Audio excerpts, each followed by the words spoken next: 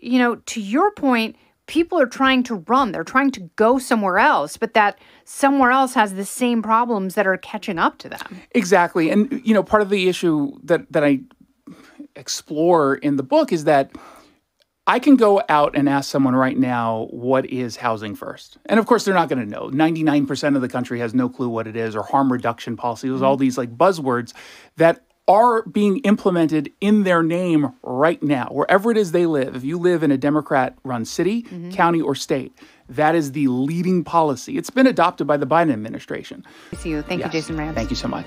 Along with Jason Rantz, this has been Kennedy Saves the World, and I'm Kennedy.